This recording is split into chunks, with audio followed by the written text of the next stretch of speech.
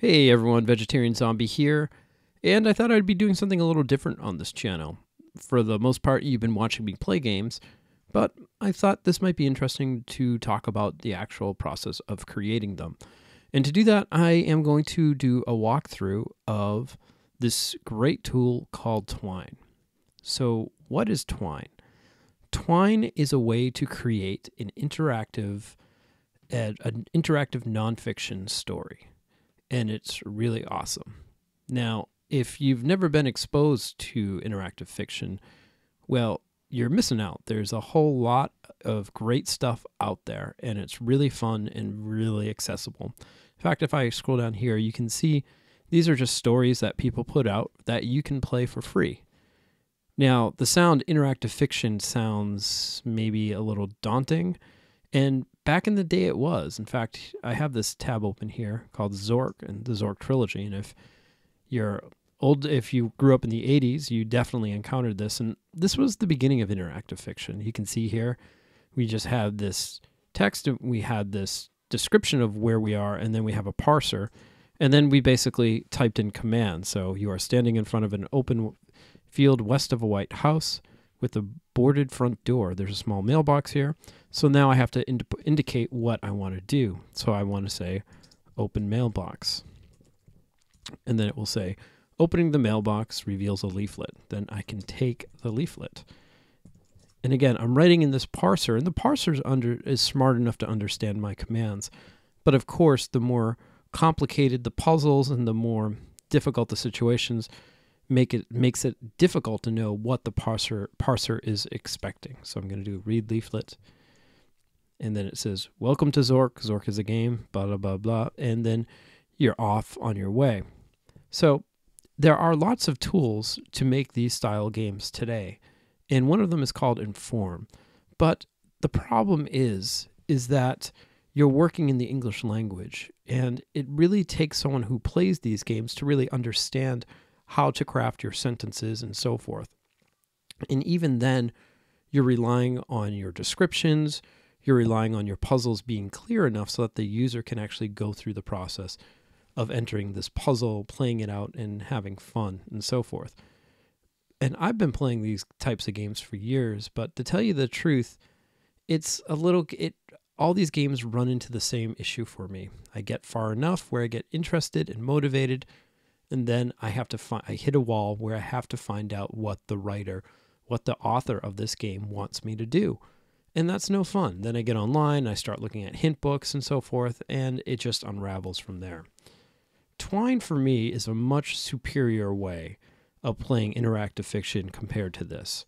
Twine basically is a choose-your-own adventure game. So let's look at base of the comment. Let's click here, and we will come down here. We'll base of the comment website. So you can really have fun in terms of presentation and so forth. But you can see here, the story has begun now. It says, inside a ship there is a room. The room has walls. There is a floor. There is a ceiling. In the corner is the still, silent body of a young woman curled up with a thin blanket draped over her. Now, the story gives me options. I can choose on walls, and it has plain gray walls. Then I can click that again. The wall has plain gray walls with faint scratches in the metal. There is a floor. There's a dark, dusty floor. Now, this is a little bit different than typical Twine games. Typically, when you would click on something, and I'm guessing this is what this blue indicates, you go to another passage. And these blue indicates the passage of the forks that you can go into. So you're following along with the story, but you're also moving forward, and you don't have to guess what the author wants you to do. You can just follow it along, follow the paths, and eventually the story should come to an end. And that's why I really like Twine. I think it makes it much easier to write your game, and it gives your users lots of choices without having them to guess or to find the correct phrasing of those choices. So let's come back to Twine itself. We'll move back over here. So this is where you can go get Twine. You can go to twinery.org, and this is an open source tool, and it's free. Now, previously, there was Twine 1.42, and this is what I did use. And Twine 1.42, and you can see an example of it here, was a desktop tool that you download. And this is a story I was working on. And you can see I have lots of different choices and so forth. But this was written in a very cross-platform way. And it ran into a lot of difficulties when working with on the Mac. So here's all my choices that I made. I can double click here to see, and then I could write in my choices. And you can see we have all these different types of coding that you can use, or the Twine syntax, to provide additional options, which I'll cover in later tutorials. And you can see here we can go through like so. But I had a lot of problems working with this. As you can see, I made a fair amount of content with it, but it didn't follow a lot of Mac conventions. It was very hard on the eyes, especially on my laptop when I work on a Retina screen. This was not optimized for Retina, so the text was really ugly. And not to mention things like copy and paste, just things weren't intuitive. So I found myself not using this at all. It was just too hard of a process. I could have actually done this just all in paper and pencil and come out with my story and then converted it. But again, that's me spending too much time on my own to sort of make up for the failings of this tool. So ultimately I decided to wait. I let them know of my issues, and things went really quiet for a while. And so I figured that they were refactoring this or doing something in the background. Well, little did I realize, we'll cancel these, that they came out with an entirely new version. And what's awesome about this new version, it's designed for browsers, meaning it picks up a lot of those issues for free that desktop version had. And it's great. It looks awesome on my Retina Mac, and it's really easy to use. So let's get into Twine itself. Now, before I move forward, let me also introduce you over here to cold storage. This is the story you just saw. So here again, this is a little bit different. And previously I had a background image, and somehow that's disappeared. So here again, you have your options like so, and you move through your story like this.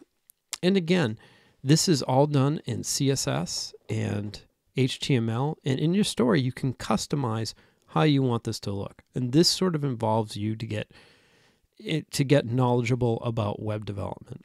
And there are tons of courses out there and tons of video tutorials on HTML and on CSS that you can pick up and really start putting into your actual Twine stories. I'm not going to be covering HTML and CSS. There's tons and tons of content on the web. So if you're really interested in making a nice looking story, definitely put that on your task list to learn. So let's go back to Twine here.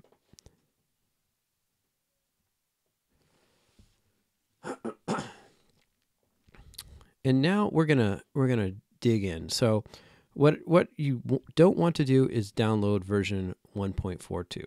You want to use version 2.0.2. Now, I highly recommend you use this on Chrome or Firefox. I believe this should work on Internet Explorer as well, but I tend to use Safari, and I've run into a lot of bugs using Safari.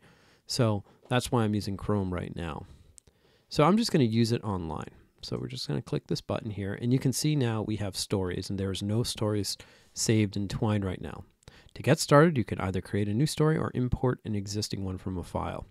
Now, it's really important that you understand that when you save, you're saving within the browser. So when you change your stories and you're altering them and so forth, you'll be saving them into the browser's local storage.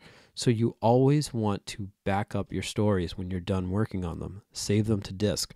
Because if there's ever a case where you're working in your browser and then what you do, say, is delete your cache, delete all your cookies and so forth, you're going to wipe out all your stories as well. So just keep that in mind. So we're going to create a new story. You can see we have the options to import from file, archive, and various formats. So you can see this is how you want your stories to appear, and as they say, proofing formats, but I'm not going to cover these now.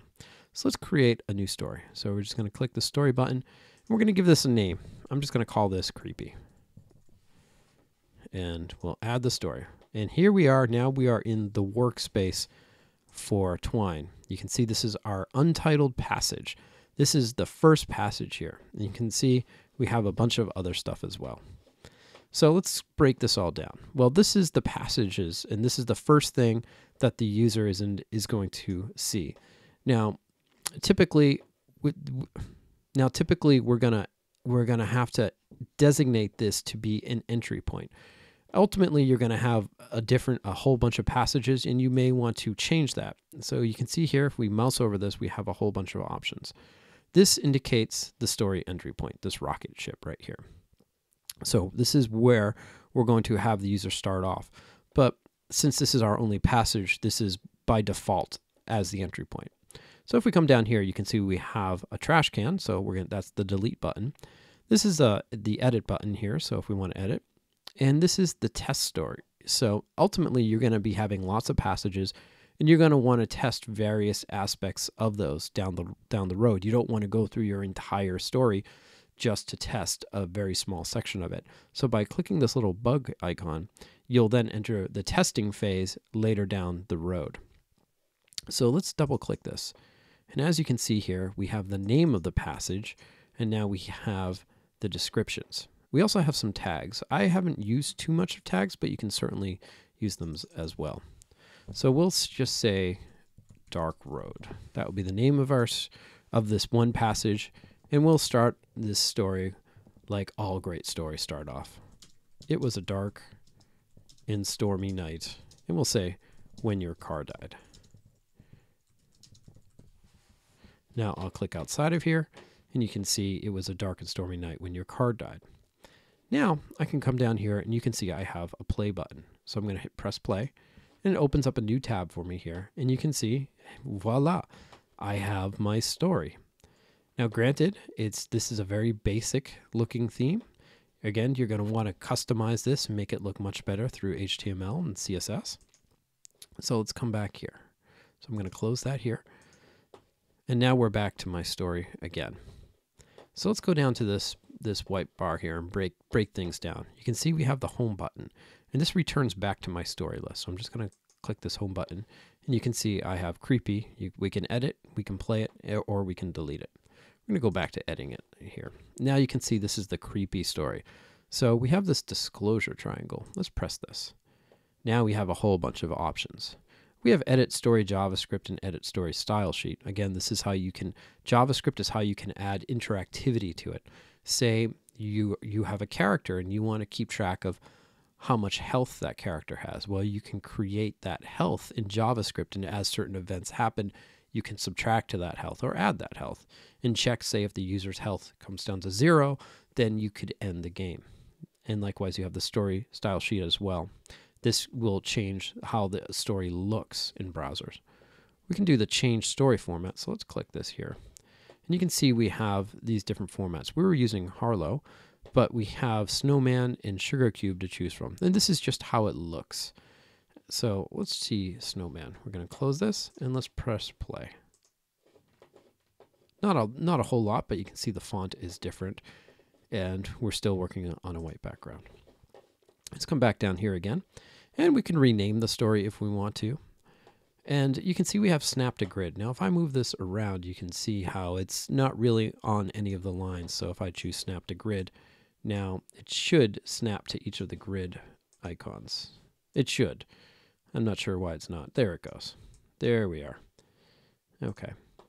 And now view proofing copy. This is useful if you have a very big story and you just want to view if all the copy to make sure, say there's no misspellings or so forth, or if it's grammatically correct.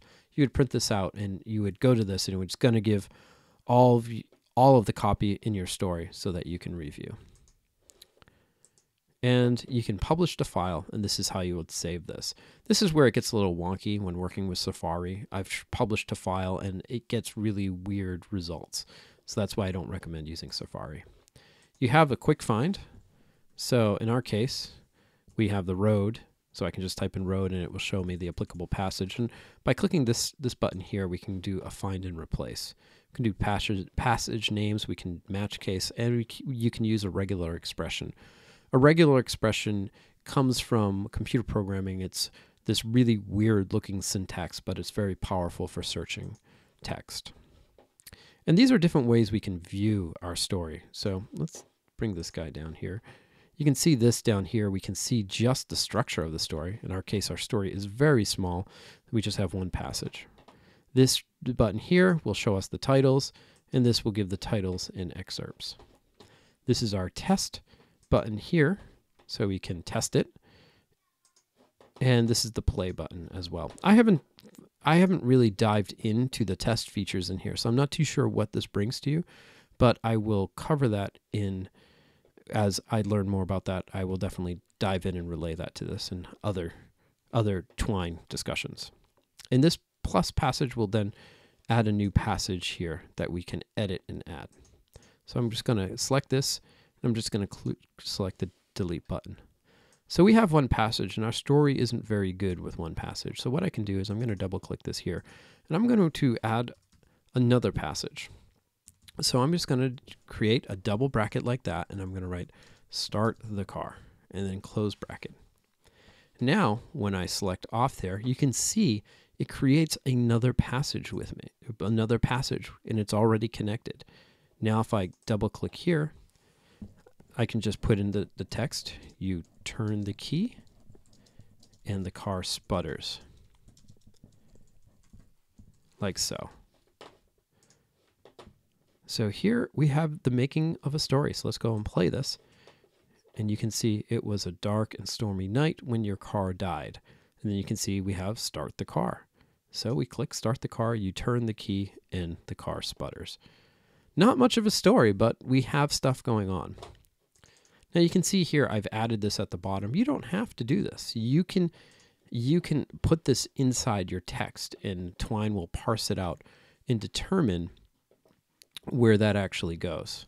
So let's add another passage over here.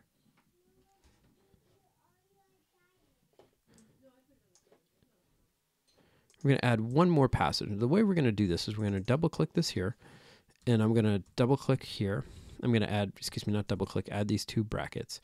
And we're going to write, say, I can't believe this. Like this. And now again, we've created another passage. So let's play this. Now you see creepy, start the car, you turn the car, and we get this weird, I think this is related possibly to the theme. So let's come back over here and let's switch our themes.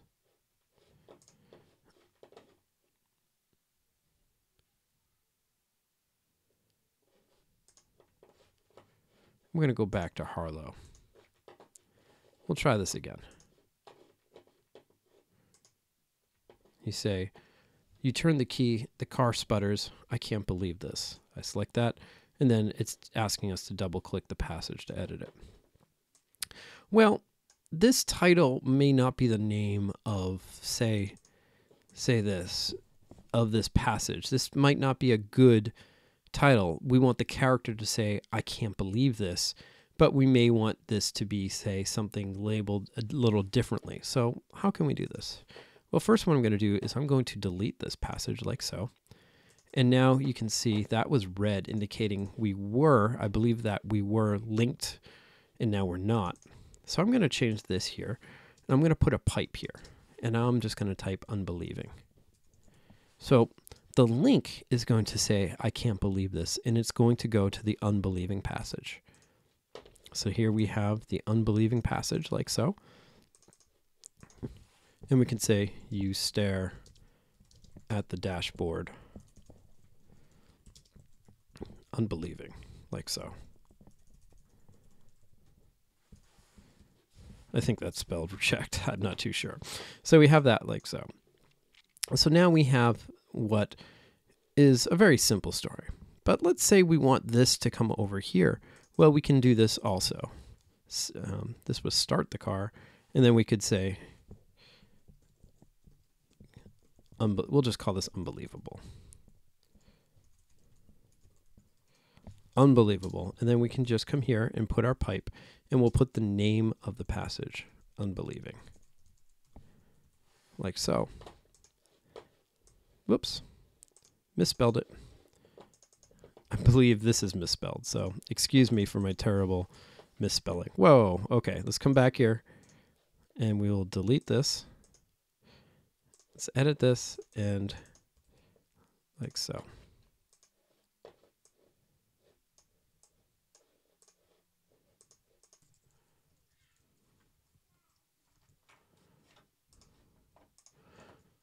Okay, I'm not too sure exactly what was going on there, but you can see now that we have this connected. So we have unbelievable, and we're connecting it to the unbelieving passage. And now you can see we have the basis of choice coming here. Well, this choice doesn't necessarily do anything, but you may want to actually break this down and to have even more choices and so forth. So that's the basics of creating a very simple Twine story. So I highly suggest you just come over here, come to twinery.org, and then start playing around, because that's really the best way for you to start learning how to use Twine. Okay, so we have this completely done. Now the last thing we want to do is we want to save our story. So we can come down here and we can choose publish to file. And we can see here, we're just going to call this creepy.html, and you can see now it's saved it. Now, what this means is now we can ultimately load it again in Twine and make some changes. Now, again, Twine will save this in your local browser cache, but I highly suggest you just work with files. When you're done working with it, save it to a file, and when you're ready to work with it again, upload it back to Twine. And the other thing to keep in mind too is that when you're uploading to Twine, it's not touching their servers. You're actually just importing it into your browser. Your browser is then processing that file, but that none of your data is being transmitted to Twine. So that we have that. Now if we want to actually load our file, let's go to another browser. I'm going to go to Opera here, and you can see I already have it set up. I'm just going to use it online. And now you can see we have no stories here. We want no thanks. We have no stories. So I'm just going to choose import from file. I'm going to choose my file. I'm going to say creepy.html. I'll select open. You can see the story was imported. And now I can click on this edit, and now I have my story here. Here's this unbelieving passage that I was using as a test. Oftentimes, I want to hit the delete when working with Twine. That will send you back, and you've already seen me do that a couple times. Instead, you have to use this trash can right here. And that's working with Twine. That's the very beginning, and have a lot of fun, and let me see your stories when you make them.